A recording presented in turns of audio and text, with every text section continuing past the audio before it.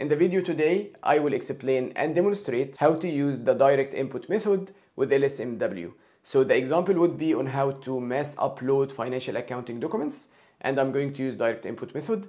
I have already explained in the previous videos the basics of LSMW and how to use it for batch input recording, but this is the first time I explain direct input method, so I will explain everything in detail. You don't need any previous experience, but it uses the same basics as the batch input recording. So you still need to follow the playlist. I will leave you a link somewhere here, and make sure that you watch all the previous videos before you watch this one.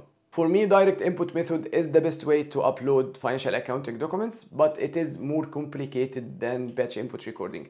Hopefully by the end of this video, you will be fully able to go ahead and create your own program on LSMW using direct input, and also handle the different errors that you can find. Now let's proceed with the demo on SAP S/4HANA 2023. I will start by opening transaction LSMW, and then we need to use a project, sub-project, and an object. So this is the same project I used in the last demos. I'm going to add a new object that I will call FB01_DI for direct input,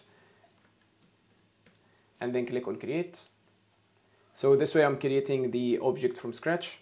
So direct input accounting documents. Then enter. Go to define object attributes. So this time we are using direct input, so I will